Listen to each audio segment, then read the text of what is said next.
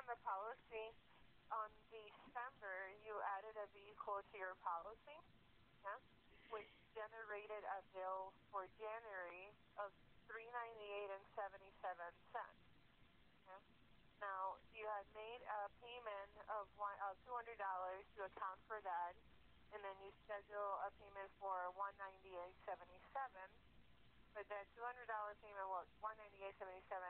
It got canceled, so we still owe that payment. So you scheduled the 290, the 198 to come out on the second. I'm sorry, on the 8th of February.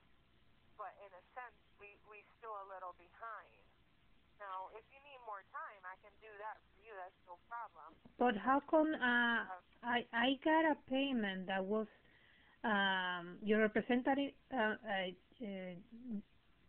introduced the payment, which was canceled, but then she charged the payment again because I have the documents here.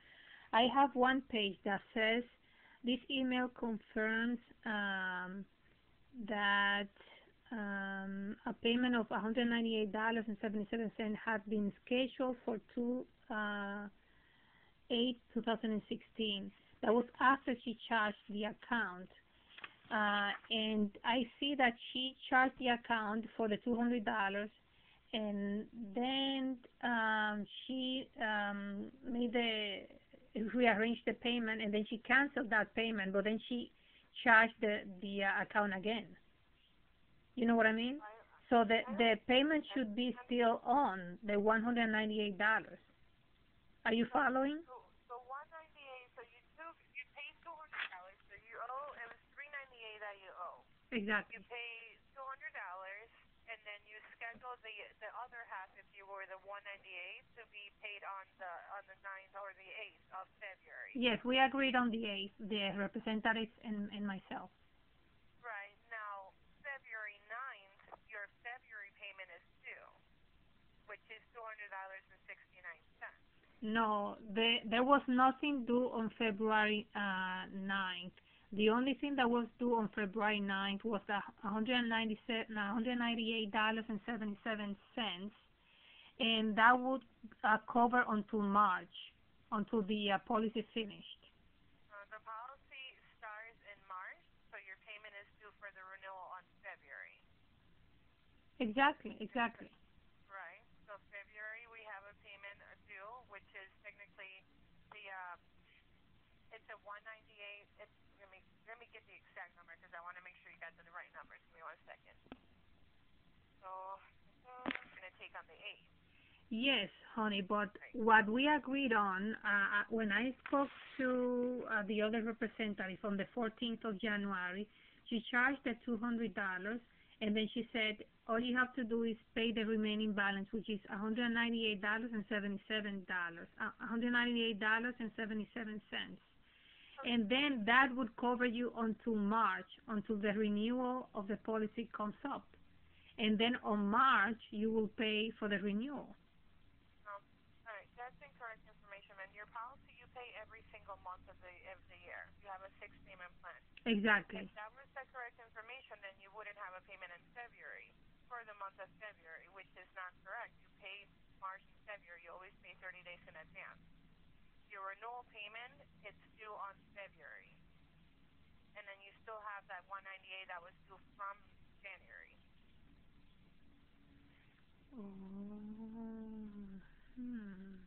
So, I mean, I can most certainly give you more time. That's not going to be a problem. No, but what I thought was that I was under the impression that since I paid the $200 and then the other representative, Geico representative, told me that I only had to pay the remaining balance, which was $198.77 on March, but since it was due 30 days before, then I would have to pay for the March 30 days before, which was now in February. But you're saying that I have to pay the remaining of this policy, which is $198.77, right, and then pay for the renewal of the policy of the next 6 months 30 days ahead of time. That's what you're saying. Right, because if you look at your payment breakdown, goes from March until September. Mhm. You make payments February until July, so they're always like 30 days in advance. Mhm. That's Mhm. your sixth payment. So it starts February 9th, and then adding the 198, that's what's making it the 409. Mhm. I do have a schedule to just take the 198 on the 8th, so it's going to just leave you with 210 coming out on the 9th, and we're not going to take also 409. But if you want me to disconnect that for now to give you more time, we can do that. That's not a problem. Yes. Yes. What I was under the impression of was that the automatic payment that the other lady and I was setting up was the 198, and then after the 198, then the other payments were going to be divided. You said that they were going to be divided into six different times. So if Payments, right? exactly 6 payments. So how much each payment is going to be exactly with the cents and everything? Right. So the first one, which will be the one on February, that is 210 and 69 cents. And then from March until July, you're looking at $200.69. $200.69. Okay, so I could pay the 198 now and 77, the 198.77, the during the upcoming February 8th automatic payment.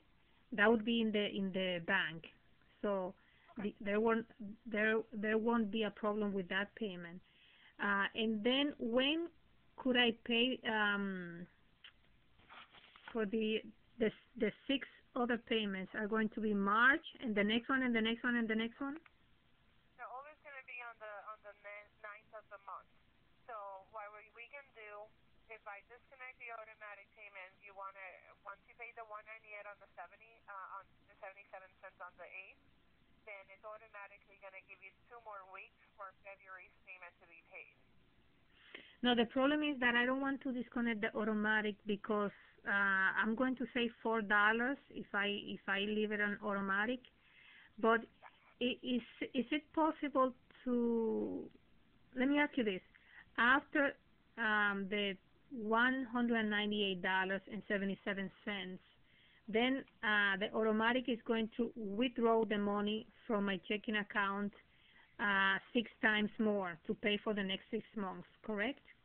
Yes, Okay, and it's going to always do it on the 9th of each month, correct? that is correct, yes. Okay, so can can the 198 and 77 be withdrawn the 8th of February, and then that would give him one more day to get the money in. So on the 9th of February, could it take the first payment of the next 6 months, the $200.69? Yeah, absolutely. We can do that. We can split it that way. Okay, but it would be automatic, so I can save my $4, Yeah. right? Yeah, if you leave it as it is right now, that's what it's going to do. We'll take the 198.77 on the 8th, and then we take the 210.69 on the 9th. Okay, okay, I understand now. Yes, I didn't understand that before. Okay, okay, I got you now. Thank you so much, Right? Lydia. My pleasure. No problem, dear. You have a wonderful rest of your day, okay? Okay, another question. Oh, yeah. Do you know why every time somebody crashes into my car, I have to pay, even though it's not my fault, I have to pay for the damages, and it's marked no fault, even though I have evidence and I give the adjuster evidence of the crash when somebody crashes into me, like on the incident of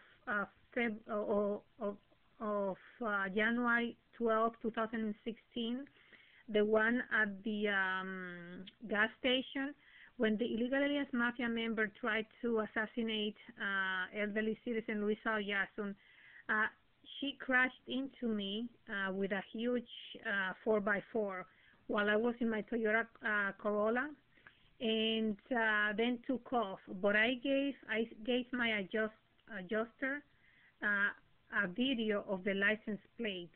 I emailed that to him, and I also gave him the information and told him that the place, the gas station located at 60 Elm Street in Yonkers, New York, has the video security cameras, and they would see that she crashed into me.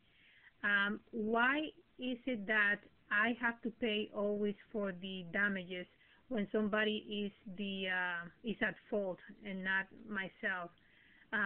Isn't that the other way around? When somebody crashes into me, the other person has to pay for the damages. How come it's the other way around with me? Right. So I don't have a lot of information on claims. I can certainly get that department, but normally the way it works is that if we are unable to get a hold of that person, or is it like a hit and run situation, if you have the coverages, then you would have to cover that under your collision.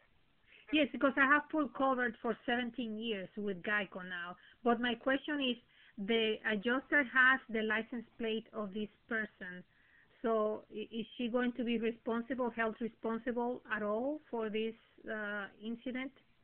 I can take a look. I mean, I don't have the answer for you, Ms. Martinez, but if you give me a moment, I can take a look and see if they have looked into that for you. Yeah? Okay, thank you. Yeah, absolutely. Just give me a quick moment, Judge. I can get my colleague in the line for you. Thank you.